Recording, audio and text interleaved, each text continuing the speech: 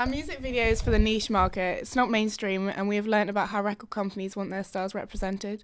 This is something we add differently with the band we chose, because they are completely indie and it's more about the music than the band themselves.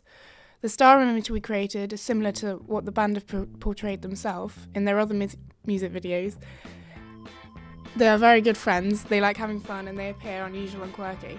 We replicated this by using a vibrant mix of costumes and mise-en-scene. Our music video is preferred to the current The Coral fans and fans of the music genre, but it is negotiated because of its surrealism. However, we aim to attract new fans to this genre. It took us a while to come up with the narrative idea for our music video, as the song itself is fairly contrapuntal, in that the music is happy and upbeat, while the lyrics are actually a little bit depressing. This is something the audience won't really notice when consuming the music.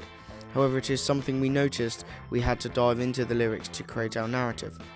Because of this confusion with the song, we decided that we would go against normal narrative conventions and not technically have two separate shoots for performance and narrative.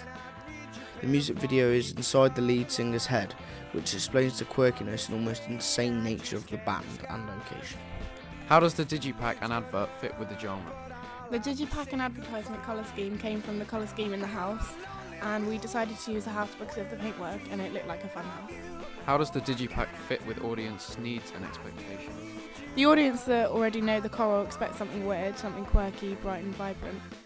This is true for the music video, but also for the digipack as it fits all of these demographics, being very bright and bold. How does the digipack fit with the ideological values of the band? The band come across as fun-loving, which is something that we try to represent in the music video.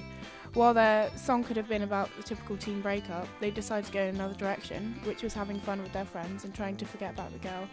This is what we did in the music video. He's kind of messing around with his friends. How, by showing this in the video, am I showing a relationship between the products? We're showing our digipack in the video at this point because it's clearly where we got our digipack and poster theme from. The handwriting, rough, vandalised look is something we used as inspiration for our digipack and poster. Does the digipack and the ad fit with the look of the video? Yes, again because of the colour scheme and the typeface, which is vandalised and rough looking.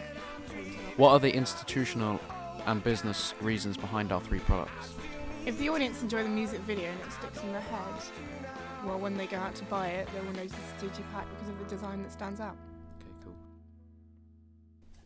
Okay, cool. Awful.